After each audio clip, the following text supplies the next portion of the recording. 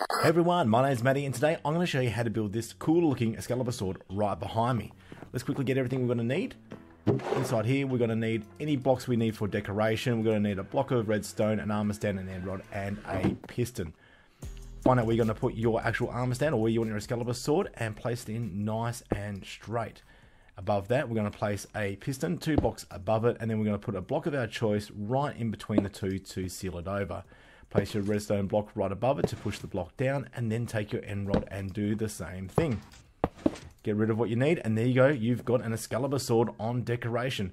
Take whatever other blocks you want to decorate your area and make it look absolutely awesome. You can seal it off with some light grey glass, just like I've done over here if you like, so people can't muck around with it. If you did like this video, make sure you hit the like button and consider subscribing to my channel if you haven't done so already to see more of these YouTube short videos on redstone. See ya!